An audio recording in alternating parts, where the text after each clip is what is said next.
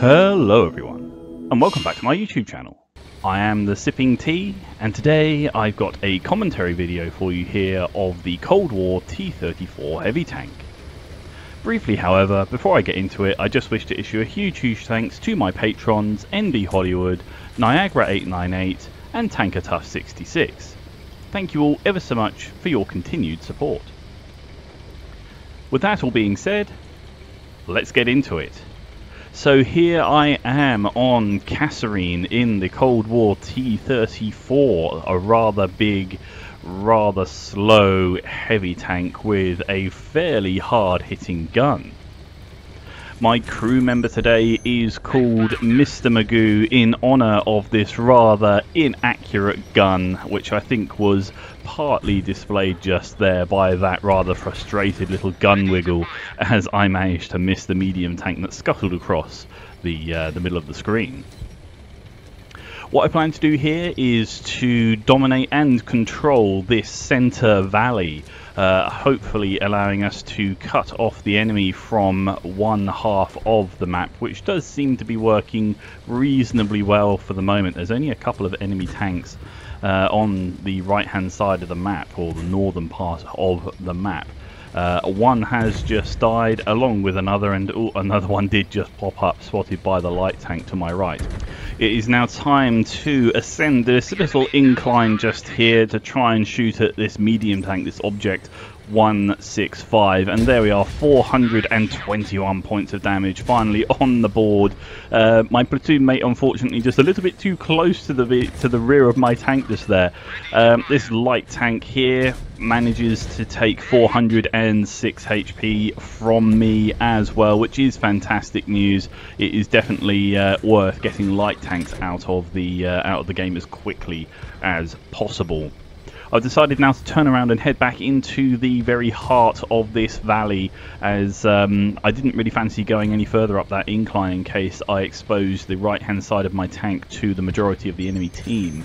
So I figure it is best to sort of defend and otherwise control this little entrance point just here. The object 165 from earlier, I believe it's the same one, has now just been killed by my platoon mate, which is rather fortunate. We more or less seem to now dominate the map, and certainly the the score would suggest that is the case at 13 of us to 9 of them. It is, I think the writing is pretty much on the wall now, but nonetheless there is still a fair portion of this battle to fight.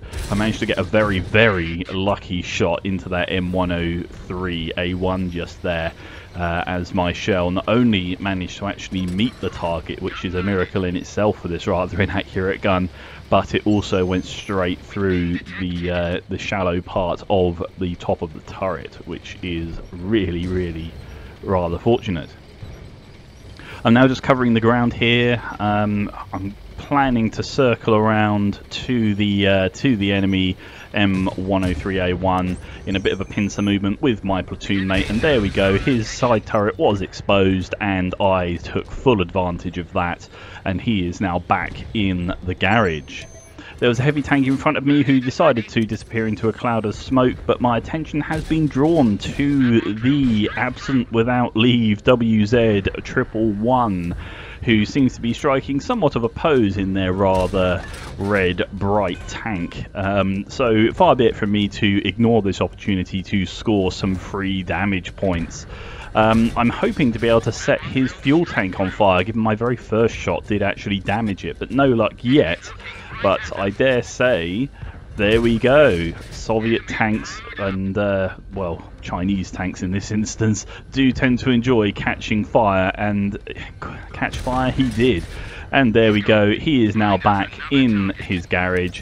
It's time to focus again on the tanks that are actually here and playing the game. The Object 165 right there, and oh, what's this?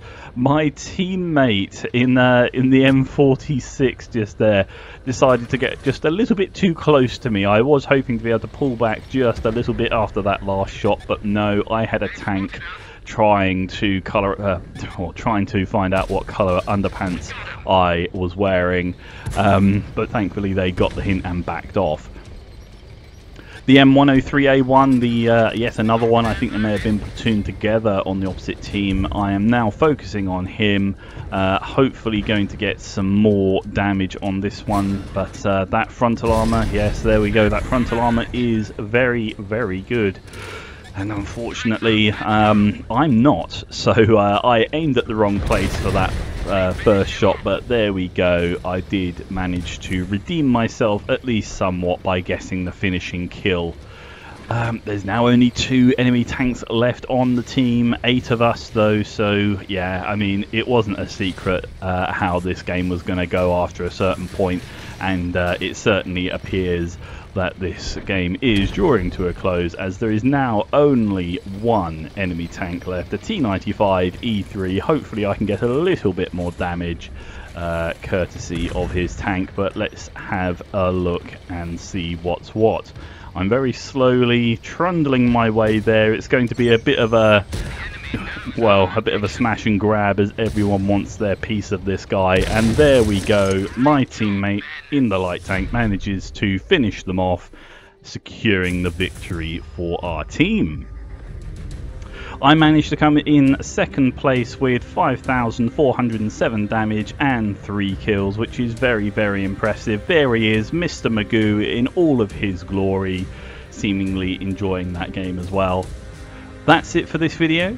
Thank you ever so much for watching, and I'll catch you next time.